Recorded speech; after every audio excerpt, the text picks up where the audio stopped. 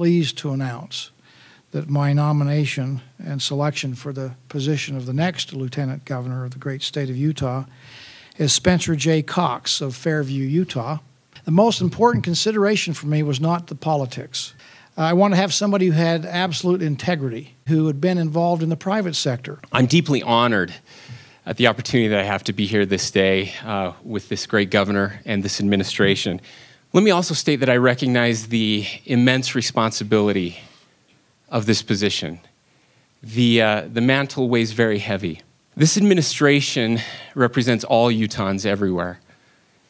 And I hope to bring energy and passion and perspective